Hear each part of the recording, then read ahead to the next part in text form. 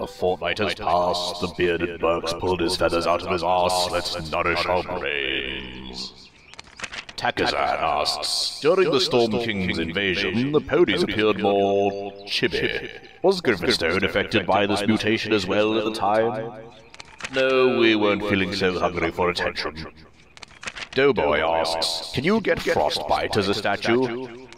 No, but I did 2 weeks ago.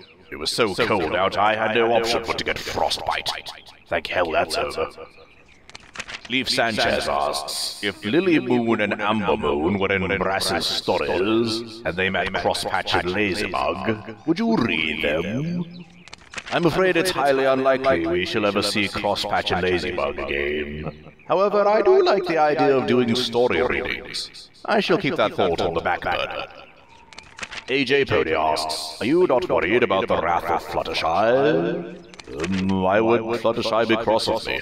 Surely she's fully aware of the food chain, and if the population of giant tortoises is restored to a bountiful figure, I can't see why she'd take umbrage at me. Hunter Devilis asks, how did the Blue Moon Festival come about? Bad writing.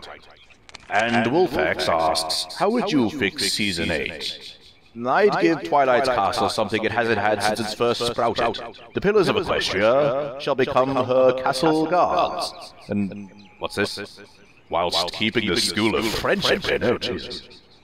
I guess I'd give it one episode, not dissimilar to Friendship University, then barely follow up on it. I imagine Twilight will take it as a mockery of everything she and her friends went through to learn about friendship, and find it demoralizing that this school appears to be succeeding where the Friendship Journal somewhat failed, because as we all know, the entitled and overthinking fans are often louder than the appreciative beneficiaries.